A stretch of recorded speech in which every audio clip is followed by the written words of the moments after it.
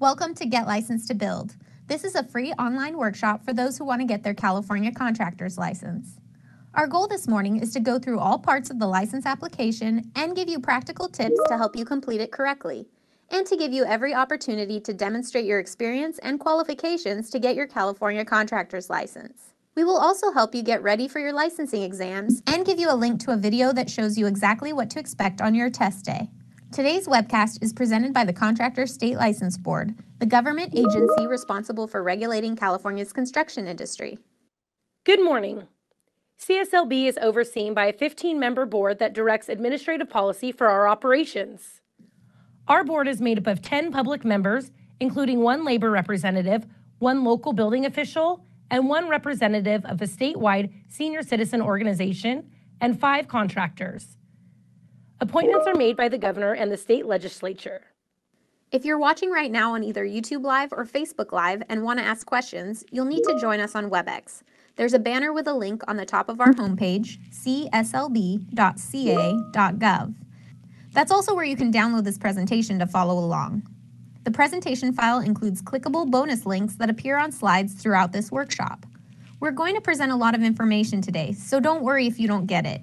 We will archive the video of this workshop and put it on our YouTube channel so you can go back and watch it again. To ask a question on WebEx, use the Q&A feature, not the chat feature, on the bottom right of your screen. Make sure you send your questions to all panelists. Finally, we tend to get a lot of questions during these workshops on how you can document your work experience and what credit you can get for your education or military service. Those questions are fine, but we would ask that you wait to send us those questions until after you see that part of the workshop. We will go through your questions at the end of our presentation, which should last about 45 minutes. The information obtained during this webcast is not, nor is intended to be legal advice. While this webcast contains general information, including legal guidelines for contractor license applications, it does not contain definitive statements of the law and may not reflect the most current legal developments in the construction industry. Such guidelines communicated or discussed during the webcast are for informational purposes only. If you have questions about the application of the law for specific situations, you should contact an attorney who is familiar with California construction law or review the latest edition of the CSLB publication, California Contractors License Law and Reference Book. You could download it for free on the CSLB website or purchase it directly from the publisher, LexisNexis. There are links for both at the bottom of the screen. Here's a list of what we're going to cover today. We will take you through the process of applying for your California Contractor's license. First, who needs a license? Why get a contractor's license? The minimum qualifications you need to get a license and what credits you might qualify for. The types of business entities. The different CSLB license classifications, including our new B2 residential remodeling classification. We will spend a lot of time giving you tips on how to help fill out your applications, including how to demonstrate your work experience to meet the minimum qualifications. Fingerprint requirements for a criminal background check. We will help you get ready for the exam or exams you'll need to pass in order to get your license. And finally, the other things you'll need to have in place before your license is issued, things like bond and insurance. First, we'll look at who needs a license. Here in California, a state contractor's license is needed for all construction projects priced at $500 or more. That includes both labor and materials, no matter who purchases the materials. The law doesn't let you break down a project into $499 pieces. It's an entire project. Also, you can't charge an hourly rate to get around the $500 threshold. If the hourly cost times the number of hours for the job totals $500 or more, you need a contractor's license. So what is the definition of a contractor? The definition comes from the state's Business and Professions Code.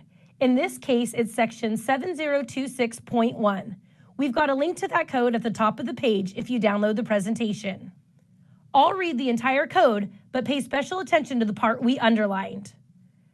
A contractor is any person, consultant to an owner-builder, firm, association, organization, partnership, business trust, corporation, or company who or which undertakes, offers to undertake, purports to have the capacity to undertake, or submits a bid to construct any building or home improvement project or part thereof. In other words, you don't have to do the work to break the law. You must have a contractor's license just to advertise that you can do the construction work, or even to give a bid for a construction job if the bid totals $500 or more. So you may be asking yourself, why should I get a license? Here are a few good reasons. First, you can take pride in being a licensed professional. It shows you've taken the steps to get licensed and you're serious about your career choice. It allows you to make valuable contributions to your local community. Unlicensed contractors must operate in the shadows and cannot help make their community a better place to live. Next, it allows you to get paid for the work you do. There is value to the work done by a licensed professional. Being licensed also gives you legal options if customers don't pay you. Unlicensed contractors do not have a legal right to take someone to court to get paid because the work required a license and they weren't licensed to do the work in the first place. Also, you would be able to use the mechanics lien laws. Next, you don't have to look over your shoulder with fear of getting caught. Contracting without a valid California license can lead to misdemeanor charges. Those caught face a first offense sentence of up to 6 months in jail and/or a $5,000 fine and potential administrative fines anywhere between $200 and $15,000. Subsequent violations can result in increased criminal penalties and fines. In addition, you may face felony charges if you contract without a license where one is required in a state or federally declared disaster area, or if you try to pass yourself off as a licensed contractor by illegally using a license number. Remember, there are no educational requirements to get a license. Also, you don't have to go to a license preparation school to get your contractor's license. So, what do you need to get your license? First, it's important to understand that CSLB does not license individuals. We license companies or businesses, also called entities. Many entities are one-person operations, but know that every entity, even a one-person operation, must have a qualifier. That's someone who has the minimum experience and is responsible for the operations of the company. Here is the short list of minimum qualifications you will need. You must be at least 18 years of age. You must have either a valid Social Security number or a valid Individual Taxpayer Identification Number or ITIN. You can qualify the license in one of two ways. First, you can qualify the license by having at least 4 years experience within the last 10 years as a journeyperson, foreperson, supervising employee, or contractor in the trade being applied for. Or you can also get a qualifier for the license who has that required experience. We will spend time talking about how you can demonstrate your experience on your application later in this presentation. It may be possible for you to substitute your education, technical training, and apprenticeship training for some of the required experience. We tend to get a lot of questions on this. First, CSLB cannot prejudge your experience. Due to the number of applications we receive and process every month, we don't have the staff time that would be needed to prejudge your experience. We can only review your documents after you apply for your license. Next, to get education credit, the coursework must be directly related to the work you will be doing as a contractor. Your education cannot be substituted for more than 3 years or 36 months of the required experience, meaning you will need at least 1 year of practical experience if you get the full 36 months of education credit. To apply for education credit, you must provide CSLB with written documentation. That means a copy of any apprenticeship completion certificates you earned, or get official technical school or college transcripts. Have your transcripts mailed to you. Do not open the envelope, leave it sealed, and include it with your CSLB applications packet. Note that high school courses will not earn you any credit towards your contractor's license. If you are looking to get education credit to meet the 4 years or 48 months of experience, you need to get your transcripts first.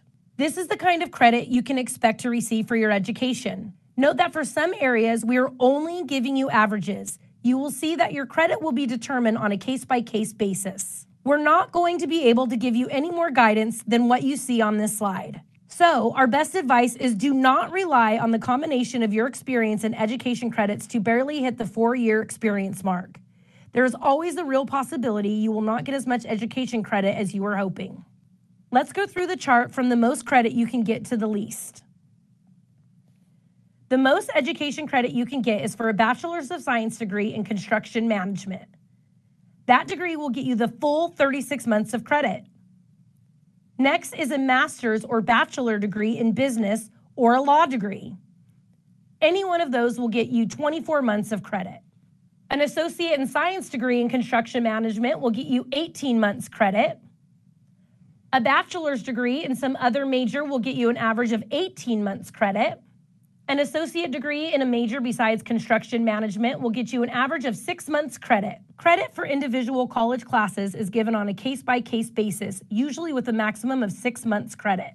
Apprenticeship completion certificates will get you 24 to 36 months, depending on the classification of the program. For example, a sheet metal worker's apprenticeship gets you 24 months credit for the C20 HVAC and the C43 sheet metal classifications only.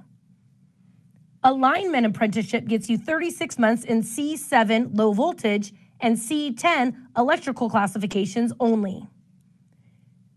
If you have transcripts for other technical training you've taken, you might be able to get some minimal credit as well. Again, don't use your education credits to try and squeak by the 4-year or 48-month requirement. If you served in the military, some of that service might count as well.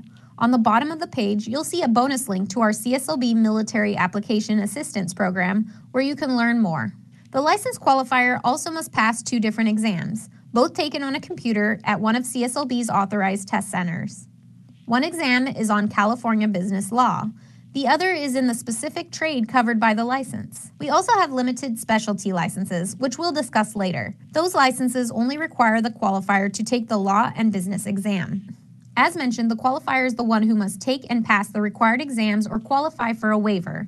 We're not going to spend a lot of time on a waiver, only to note that you might be able to request a waiver from taking one or both exams in very specific situations. We recommend that you look at the CSLB website for more information on those specific situations. We have included a bonus link at the bottom of the page. The qualifier must undergo a criminal background check. We will go more in depth on that in a few minutes. After the license is issued, the qualifier must be in a position to exercise direct supervision and control of the company's operations. They are also responsible for all workmanship issues. It's also important to note here that if you're trying to get a B General Building Contractor license and you hire subcontractors to work under you, you're responsible as the project's prime contractor for the work that they do. The next thing you're going to need to determine before applying for your license is what type of entity your business will be. There are 4 types. First is a sole ownership, where the owner or responsible managing employee may serve as the license qualifier. Just about 2/3 of the contracting businesses in California are sole ownerships. Second, a corporation, where either of the current officers designated as the responsible managing officer or the responsible managing employee may serve as a qualifier. Just under 1/3 of our licensees are corporations. A distant third is a partnership, where either of the general partners or responsible managing employee may serve as a qualifier.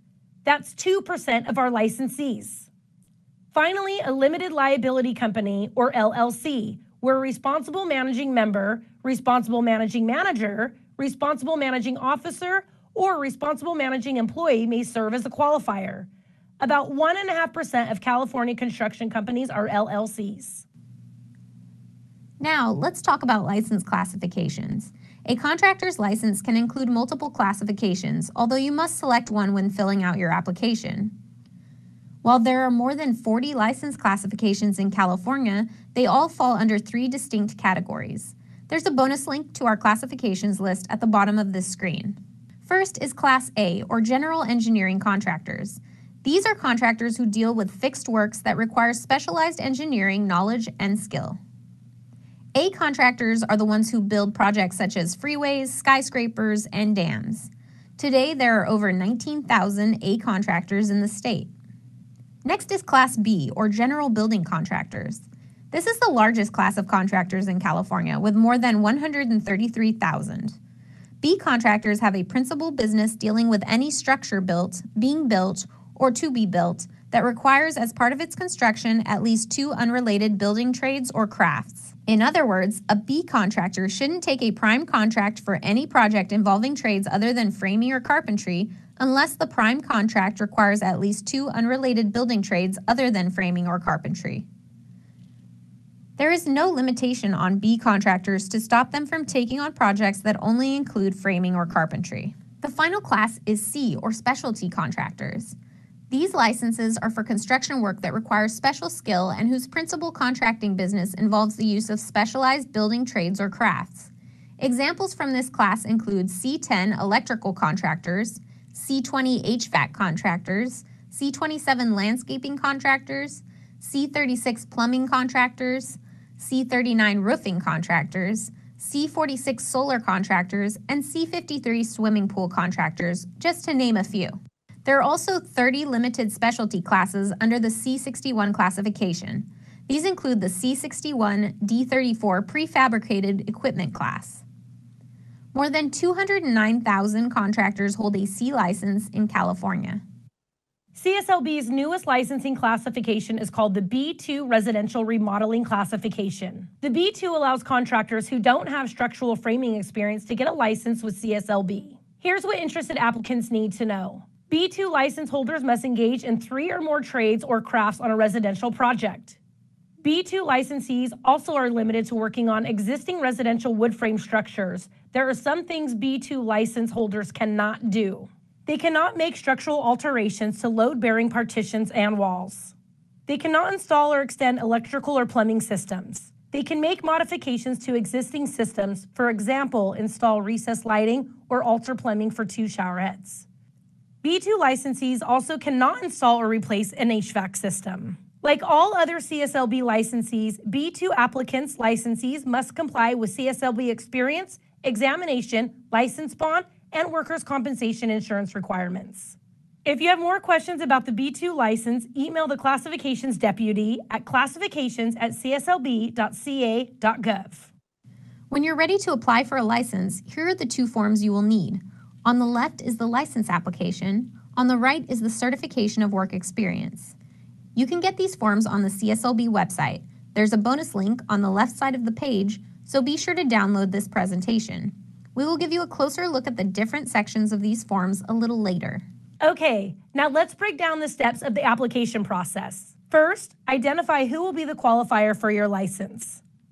That person will be responsible for exercising direct supervision and control of the company. If you're using an RME or responsible managing employee as your qualifier, determine if they can qualify for an exam waiver.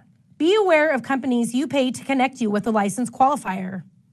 In some cases, these qualifiers cannot exercise the direct supervision needed, or they aren't willing, or don't understand their role as a qualifier. Next, make sure you complete the correct application. There are 2 options. 1, application for original contractor license. 2, application for original contractor license examination waiver 7065. We have a link to the forms and applications webpage at the bottom of this page. The next step is to determine your company name. See the application instructions for examples. Some things to keep in mind. Your name cannot be misleading or imply that you qualify for a license classification other than what you're getting. For example, if you're going to apply for a C36 plumbing license, you cannot have a company of John Smith Plumbing Construction, Heating and Drywall. Corporate and LLC names must match exactly the name registered with the California Secretary of State's office. You can also use what is called a DBA, which stands for Doing Business As. The main things to remember here is the DBA name cannot be misleading, and you must use that name in all advertising and on all your contracts. Next, you'll want to get together certifications to support your work experience. You should do this even if you apply for an exam waiver. Feel free to use multiple pages if necessary. Next, be sure to note if you're a military veteran. Some of your military service may be used to meet your 4 years of experience qualifications. Also, your application may be expedited and receive a possible 50% reduction in your initial licensing fee through our Military Application Assistance Program. There's a bonus link at the bottom of the screen for more information on that program. To participate, you must have not been dishonorably discharged. Be sure to include a copy of your latest DD-214 long form paperwork showing your discharge status with your application. The next couple of items are basic but important. Proofread your application for any missing information. Make sure you have provided an answer to all necessary fields. Second, don't forget to sign and date the application. Finally, determine if you need special accommodations to take your exams.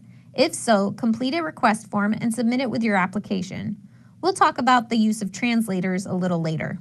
Next, let's take a closer look at our fingerprint requirements, which are used for a criminal background check. This is a list of those who must submit a full set of fingerprints to CSLB, depending on the type of business entity. All applicants, each corporate officer, each member and manager, each partner, each owner, the responsible managing employee, all home improvement salespersons.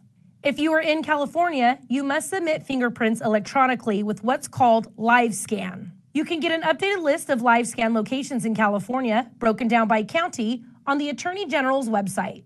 We have a link here, or you can simply go to the Attorney General's website and search for live scan. You will also see we have a bonus link at the bottom of the screen to the fingerprint information page on our CSLB website. If you are out of state, it's a longer process to get us your fingerprints. That's because you must submit hard copies of them the old-fashioned way.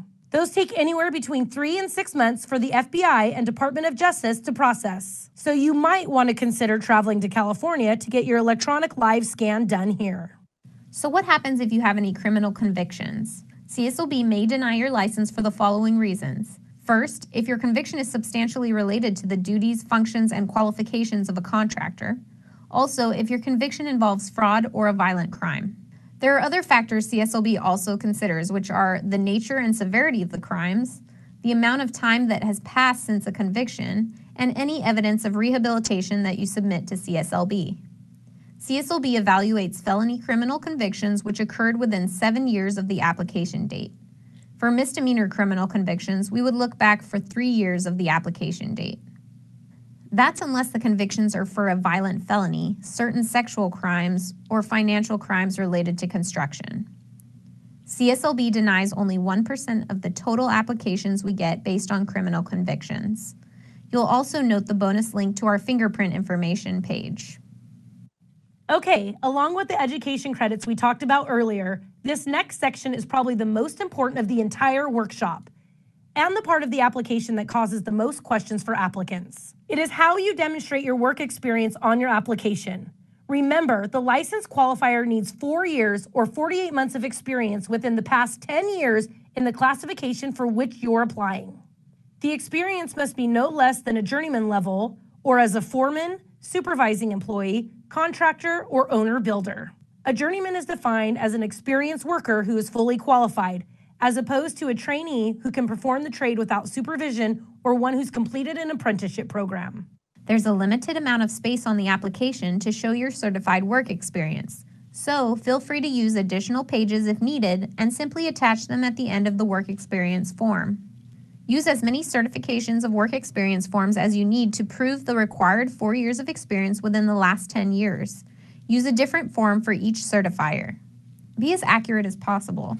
Make sure the person certifying your work describes the actual work you performed and the dates in which you performed them.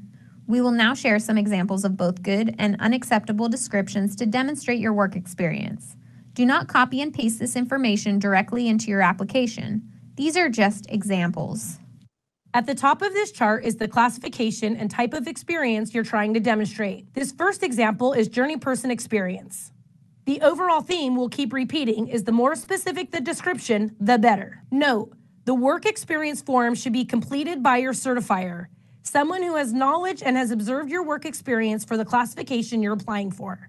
That person does not have to be a licensed contractor. Our first example is for the Class B general building contractor. The best type of description your certifier would use for a journey person experience is to be specific. Journey person experience must include hands-on work like this. Bob performed rough and finish carpentry, concrete forming and pours, rough out plumbing and electrical, interior, exterior painting, and flooring on residential homes. An unacceptable description would be something generic like residential general building trades. For 4-person experience, the description must include some hands-on work and/or supervisory work. Here's an example of the best type of description.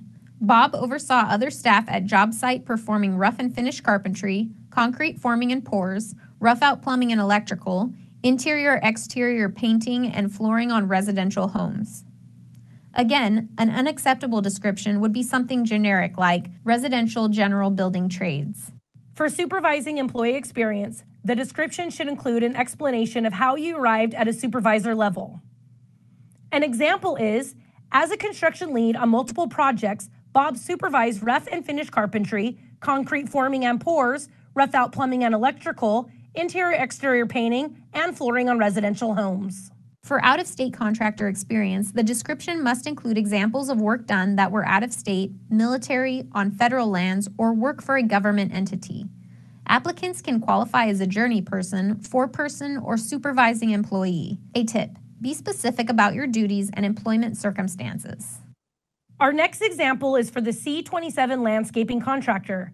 The best type of description your certifier would use would be: Jane performed landscape construction, maintenance and installation of sprinklers, ground plants, low voltage lighting, ornamental yard art, concrete mow strips and pathways, and tree pruning. An unacceptable explanation would be gardening, yard maintenance, planting. For a C27 landscaping foreperson, the description should indicate overseeing other staff performing the trades. And for the C27 supervising employee, the description should include an explanation of how you arrived at the supervisor level for the trades on a project. Finally, for our out-of-state contractors, the same guidance that we showed you for general building contractors is required. Be sure to include examples of your out-of-state work as well as work for the military, on federal lands, or for a government entity. Be sure to be specific when you describe your duties and employment circumstances. By law, CSLB must randomly review and verify all information provided on at least 3% of our applications. Our next 3 slides run down the acceptable documentation you can use to support your work experience in the event that your application was selected and you were asked to provide additional documentation. The supporting documentation should not be mailed in with your application. You will only need to provide this information if requested by CSLB staff. On the lower right of the screen, you'll see a link to this publication on our website along with additional information on experience documentation. If you look at the chart, you can see the first column is for documents you can use if you were employed by a licensed contractor. The second column is for documenting your experience if you've been self-employed. The third column is for documentation you will need if you're applying for a Class B general building contractor license and need to use the owner-builder experience to meet the experience requirements. Here's the next page of acceptable documentation. Again, you can click on the link to view and print this publication. If you don't have this information readily available, you may want to begin to gather it now, just in case you're asked to provide it in the future. Remember, you are trying to demonstrate 4 years of experience within the last 10 years. CSLB may contact the certifier of experience or other parties to verify experience. One other note, CSLB gets more than 1,000 applications each month, so our application processing staff has seen it all. They've got 2 pieces of advice. First, don't cut and paste from this presentation. Also, don't try to get around having to take a trade test by applying for multiple subcategories under the C61 Limited Specialty Classification. Okay, that is the content you'll need to fill out your application. Before getting it to CSLB, double check it to make sure you didn't miss anything. Be sure to sign and date it as well. Parts of the application, Section 1, Business Name and Address. Now that we've gone through the information you'll need to include, here's a closer look at the application so you can see where the information goes. Section 1 is where you list your business name. Remember, when selecting a business name, make sure the name you selected is compatible with the classification and entity that you're applying for and is not misleading. If your business is a corporation or LLC, you will need to make sure that the name you provide in this section matches exactly the business name registered with the Secretary of State. In line 2, you will indicate what classification you're applying for. The mailing address and phone number that you list on line 3A and 3C will be made public on CSLB's website once you are licensed. In Section 2, you will select your business entity.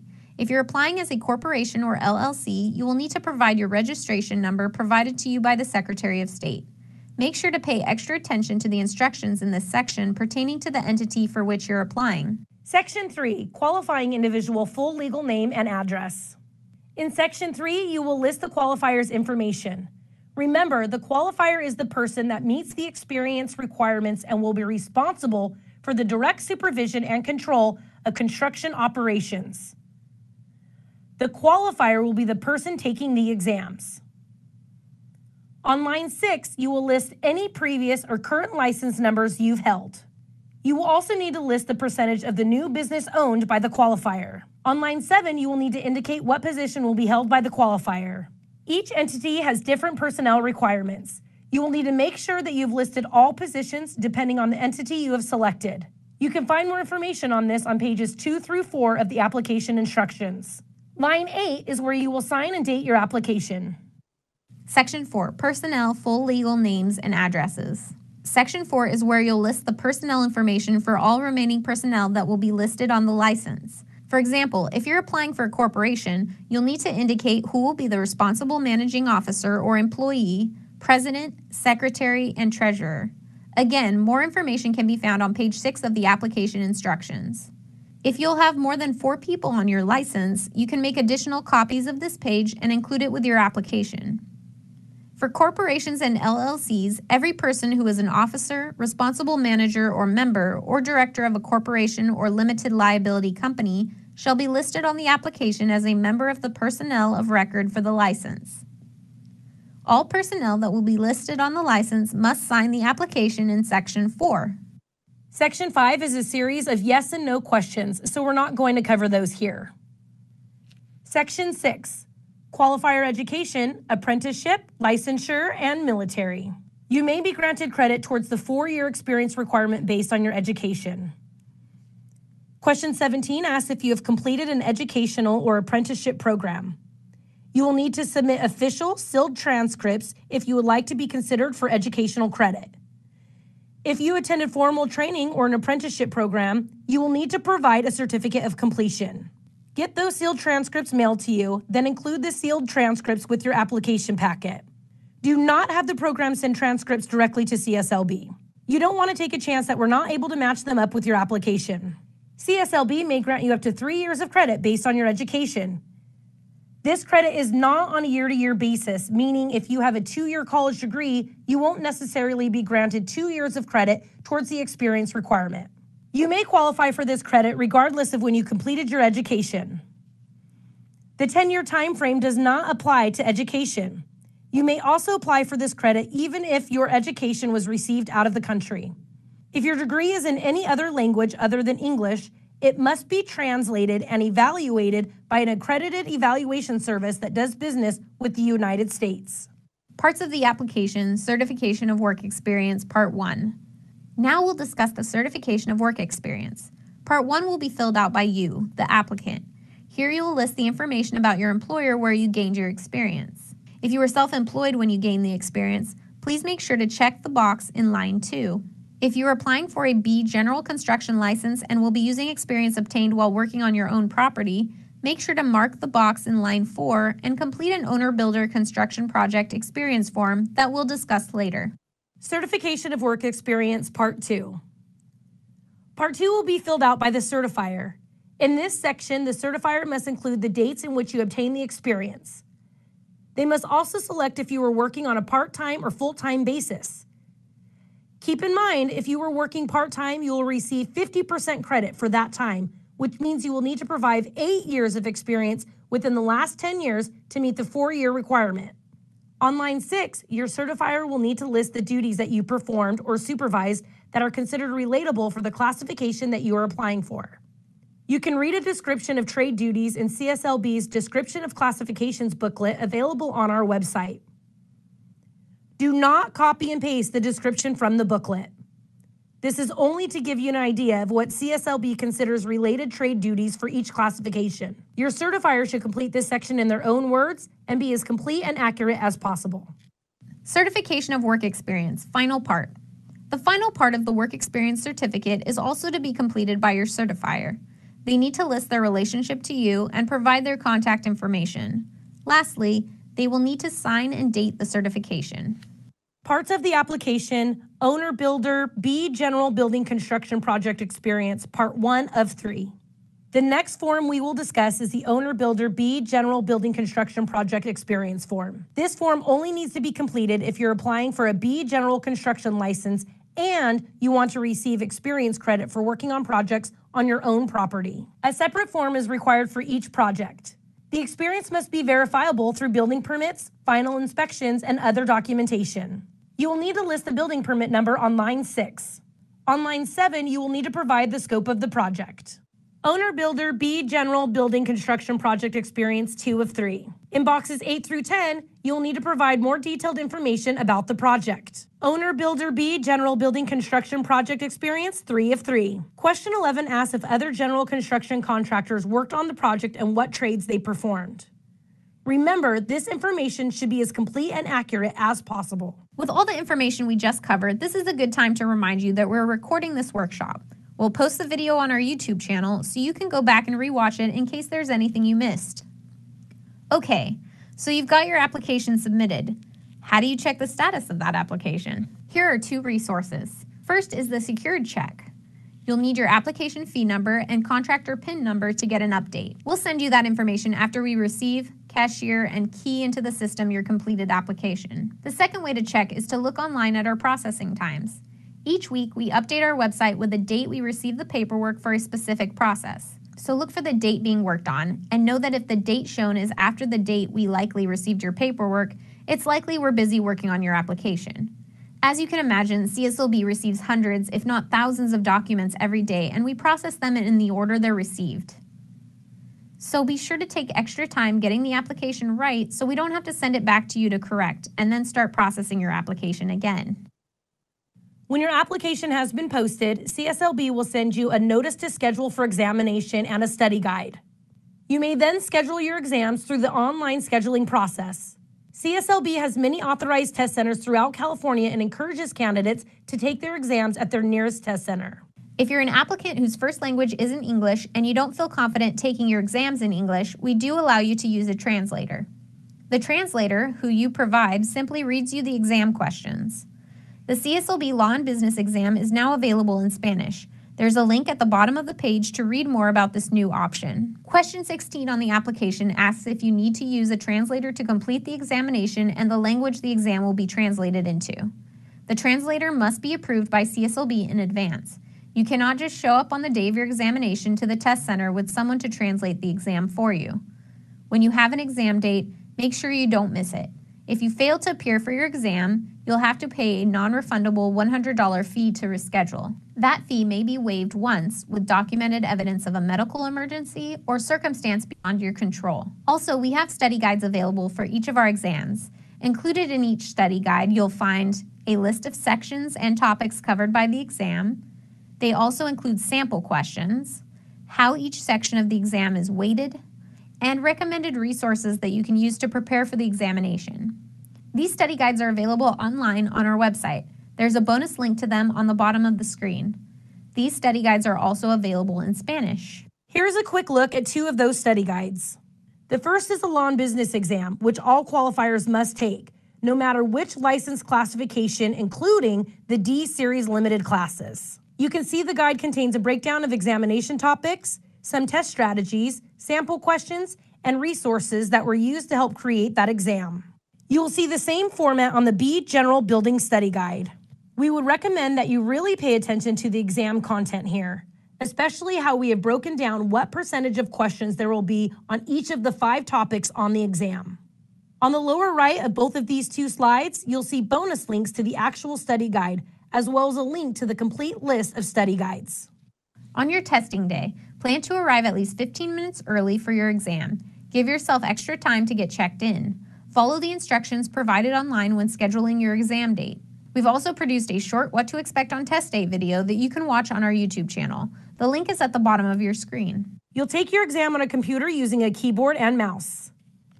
Before starting, you'll see an on-screen tutorial that'll take you through the process. The exam itself consists of multiple choice questions. You'll also see a space on each question where you can, if you want, submit a comment about that question. You'll get 3.5 hours to complete each exam.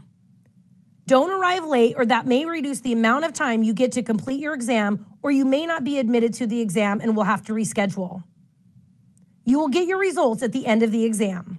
If you don't pass the exam, you will not be allowed to review the questions you missed, but you will get a statement showing how you did on each section of the exam. You can reschedule the exam as many times as you need within the 18-month period, as long as you pay the non-refundable $100 rescheduling fee each time.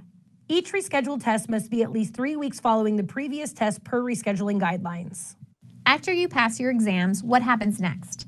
First, you'll need to pay your initial license fee, $200 for a sole owner license and $350 for a non-sole owner license. That will be good for 2 years. You'll also need to complete an online asbestos open book exam. Plus, you'll need to file your required $25,000 contractor surety bond and possibly other bonds depending on what type of business entity you'll have. If you've got employees, you'll need to get workers' compensation insurance. If you don't have employees, you must file a workers' compensation exemption with CSLB. You can also submit this online. If you're going to be an LLC, you'll also need liability insurance. See our website for more information. Your insurance company or broker can submit your insurance information to CSLB directly on our website. Please note that workers' compensation insurance is also required for all contractors applying for the C8 concrete, C20 warm air heating, ventilating, and air conditioning, C22 asbestos abatement, C39 roofing, and C61 D49 tree service classifications, regardless of whether they have any employees. Effective January 1st, 2026, all licensees will be required to carry workers' compensation insurance regardless of the classification or whether they have any employees. In about 5 to 10 business days after your license has been issued, CSLB will send you a wall certificate and plastic pocket license card. Display the wall certificate in your main office or chief place of business. Carry your pocket card with you, especially in situations where you're going to solicit business, talk to potential customers, or sign contracts. We encourage consumers to ask to see your pocket license. If you're going to have salespeople working for you, be sure to get them registered as a home improvement salesperson with CSLB. Check our website for more information on how to do that. Your license will be good for 2 years. It'll expire on the last day of the month when it was issued. Be sure to put that expiration date in your calendar, in your phone, anywhere you need so you won't forget it. CSLB will send you a renewal notice in the mail approximately 60 days before it expires, but ultimately it is your responsibility to renew your license on time. Here are a couple of other important deadlines to keep in mind. First, notify CSLB within 90 days if you move or change your business address. Your renewal notice will be sent to the address of record that we have on file. If you're not at that address anymore, you're probably not going to get it. Plus, the Postal Service will not forward state government mail.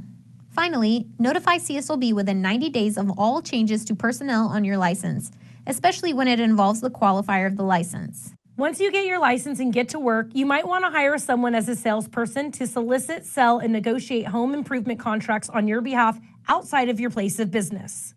These people are called home improvement salespersons, or HIS. Without an HIS, the official personnel of record on a license are the only ones who can solicit, sell, negotiate, or execute a contract.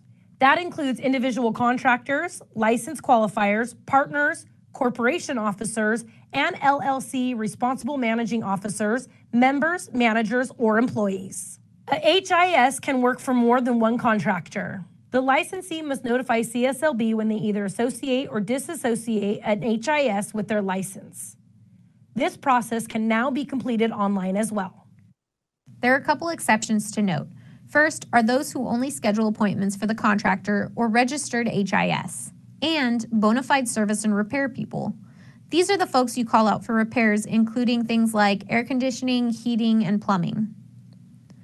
But those services and repair people are limited to the work that was initially requested by the buyer or homeowner. For example, if your AC goes out and you call an HVAC company to come out, the service person does not have to be a registered salesperson. But if they go beyond the repair itself and sell you a new HVAC system, they will have to be a registered HIS. Also, don't employ an unregistered salesperson. That subjects you to administrative discipline, and the salesperson might get a citation or possibly even a criminal misdemeanor. We've got bonus links at the bottom of this page if you want to look at the actual code sections of law.